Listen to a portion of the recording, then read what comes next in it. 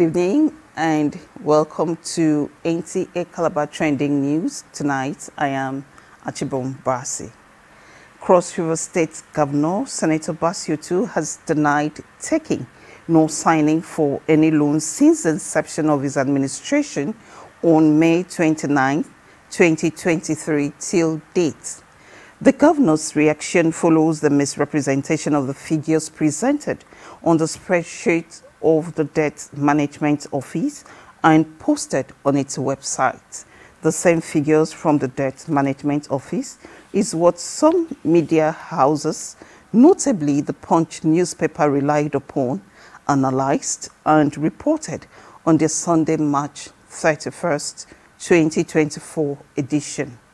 Speaking through his Chief Press Secretary, Nta, Governor too wondered how the Debt Management Office arrived at 220.2 billion naira as a domestic debt profile of Cross River State as of December 2023, up from 204.4 billion naira posted for the state as of June 30th, 2023.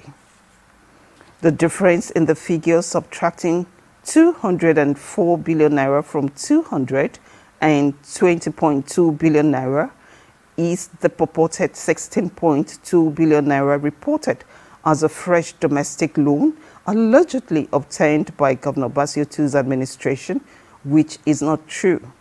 The statement indicates that fresh loans take processes, including seeking legislative approvals, and that the governor frowns at the manner the figures were posted by Debt Management Office as fresh debt profile of the state government, which has caused confusion in the minds of well-meaning citizens and lovers of the state. The governor has therefore directed the Commissioner for Finance to take up the Debt Management Office on the figures and ensure clear explanations are given on the published figures, which are untrue and unacceptable. For more on our 7 p.m. news, do join us on Star Time, channel 103. Good evening.